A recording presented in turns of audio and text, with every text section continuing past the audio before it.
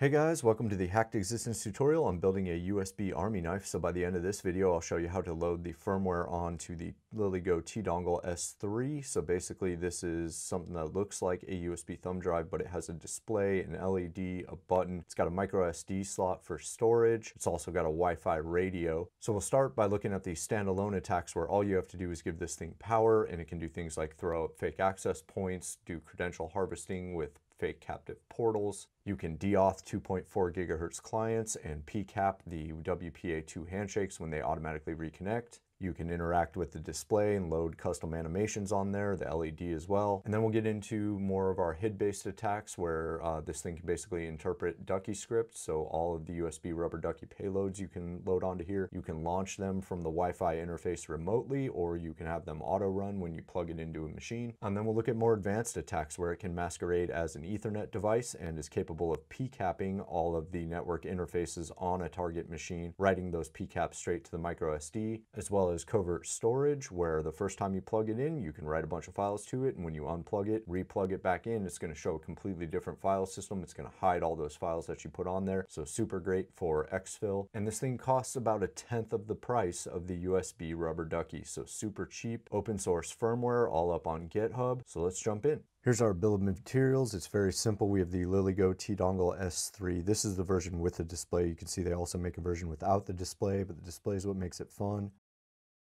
And this is it. And to that, I'm going to add a 16 gig micro SD card. That'll come in handy later. The instructions on the GitHub specifically call out not to go bigger than 32 gigs, and you need to be FAT32 formatted. So I'm going to use this 16 gig. But next, we will plug this into the computer. Okay, so here on the i-am-shodan's USB Army Knife GitHub repo, I'm going to scroll all the way down here to the Getting Started wiki, click on Installation, and I'm going to scroll down to flashing with a web browser. You can also compile it from source if you want, but the web browser is quick and easy. So the first thing we're going to do is visit this page. And here you have to be logged in or you won't be able to download. I'm going to click on the top one here. And in the artifacts, if these don't link, make sure you're authenticated to GitHub. I'm going to go ahead and download the Lilygo TDongle S3 firmware binaries.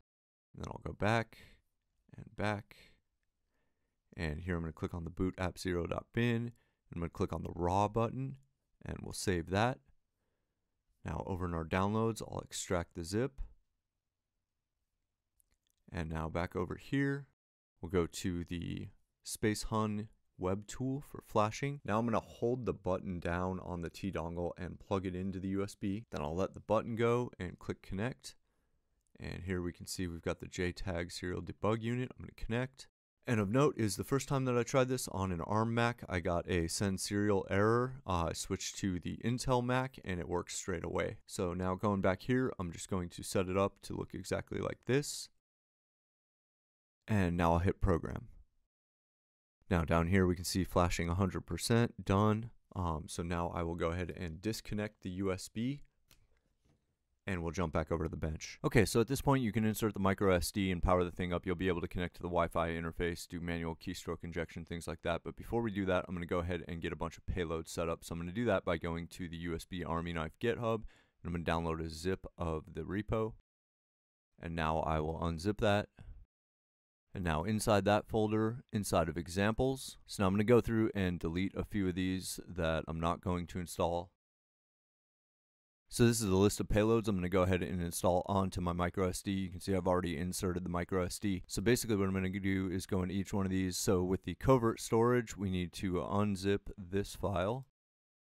And I'm going to copy that disk image and paste it onto the micro SD. And then I'm going to grab the autorun.ds and I'm going to paste that onto the micro SD. And I'm going to rename that to covertstorage.ds. And the reason is because if you rename your DS files, you'll be able to launch them from the web UI. If you rename any of them autorun.ds, they'll automatically launch when you connect the USB. So going back here, I'll do the same thing with evil AP. I'll copy Apple and autorun.ds. And I'll rename this evilap.ds. And I'll copy both of these and paste them. I'll copy both of these. Paste them. I'm going to rename autorun. Do the same thing with progress bar.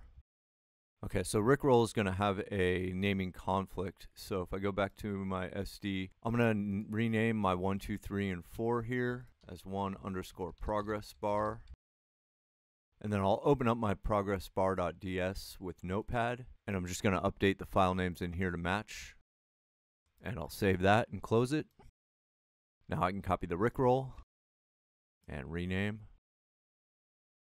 For Wi-Fi connect to AP, if we take a look at that, here you can configure an access point and a password to connect to. So you want to set this to yours if you want to be able to connect your USB Army knife to your existing Wi-Fi. And the last thing I'll do is back in the root of the code here, I'm going to go into the test folder, and I'm going to go to features, hid, and I'm going to copy this one, and I'm going to rename it Notepad. All right, now I have all my payloads loaded onto my micro SD card, so I'm going to go ahead and eject that, and we'll jump back over to the bench. Okay, so now we can remove the dummy SD card in here and replace it with our SD card loaded full of payloads. And now just using a USB battery, I'm going to power this thing up. And we'll see the device is running. We've got a bunch of version info there. Now here on the iPad, we can see that it throws up an access point called iPhone 14. The password is password, so we're going to go ahead and connect to that.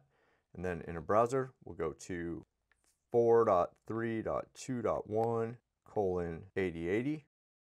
And here we can see our web interface for the USB Army knife. So a couple things to note in settings here, you have all kinds of different things that you can configure, like the access point name, you can configure the Wi-Fi password, you can configure the USB device type, you can change the vid and the PID from defaults to something else. You can tweak all the settings in here. Here you can throw commands at it. You've got a file browser to see all the files on the micro SD. Back in status here, we've got run script, and so you can see all the Ducky scripts that we just loaded. So we'll start with sweep LED and execute that, and we can see that the LED is going to go through a bunch of color sweeps. And if we do stop payload and clear, we can see that it has cut off. Now if we run progress bar, we can see it does a nice little progress bar animation with matching LED color changes. So you can change the 4 PNGs, just replace them with whatever you want. You can add more to it by modifying the Ducky script, but this gives you nice little animations on the display. So we'll do Evil AP next. And so now that Evil AP is running, we can see that there's a Wi-Fi network called Apple Free Wi-Fi. So we'll connect to that. And here it brings up a login page. So if I put in, test@test.com, and this is test pass, hit next, it just brings us back here. But now if we pull the micro SD out and look at it on the computer, here we can see this evil portal 0 text file got created on the micro SD, and that'll increment the number each time you run this, so you can run it over and over. And if we open it up, you can see test@test.com and test pass, so it will capture the credentials that get entered in and write them as a text file to the micro SD. All right, so the last attack that we'll look at from the battery before we get into host-based attacks is the Wi-Fi deauth and crypt capture. And basically if I execute that, we'll see that it tells me to push the button to start, so I'll flip it over and push the button. And now what it's going to do is deauth all of the Wi-Fi stations in range and then pcap the handshake when they reconnect over WPA2, so we can take that pcap and attempt to crack the WPA2 passcode. And you'll see it's going to give a little status bar indicator here. I think it runs for 10 seconds. That's all changeable in the Ducky script, as well as the gate to push the button. But once this is done, let's load it up on the micro SD card back in the computer and take a look. Okay, so looking at our micro SD card here, we've got EA-POL0 and AP0. Those pcaps should contain the handshakes for when the deauth client's reconnected. That should be everything we need to load them up in Wireshark and dissect them, or load them into another tool to further analyze them. Okay, so up until this point, we've been looking at kind of standalone attacks that are Wi-Fi based or interacting with the screen or the LED. Right now, I'm going to execute the notepad.ds, and we're going to see basically an example of a Ducky script attack. So this is hid keyboard injection. Basically what this means is you can take all of the Ducky scripts that are out there and load them straight onto this platform and run them just like you would with a USB rubber ducky. You can name them something different and be able to launch them, so you can load up a ton of Ducky scripts and launch them all from the web interface interactively over Wi-Fi, or you can name them autorun.ds and they will automatically initiate when you plug in the USB Army knife. Okay, so the next attack we're going to look at is called covert storage. This is a pretty neat one.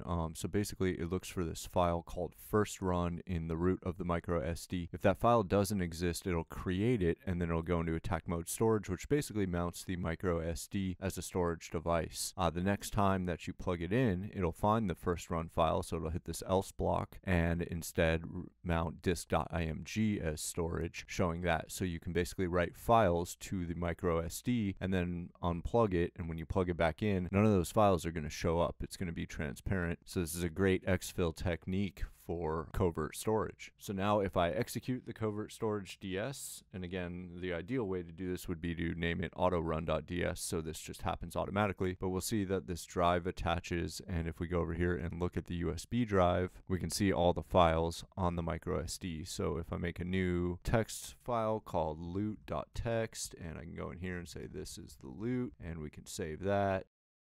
And now if I unplug the USB Army knife and then plug it back in, and because I didn't name this auto run, I have to rerun the covert storage.ds, and we see the D drive shows up.